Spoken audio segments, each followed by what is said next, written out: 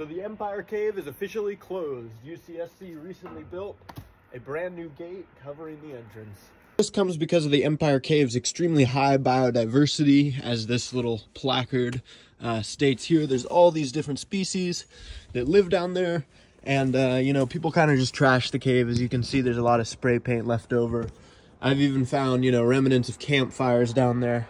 People have known about this cave since the 1800s.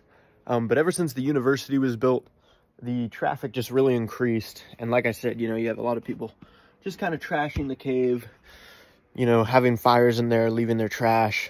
One time it smelled like shit in there. As a result, UCSC built this gate. As you can see, it hinges there. And there's actually info right here about going into the cave for research purposes. I got a lock right up in there. So anyway, that's the end of the Empire Cave.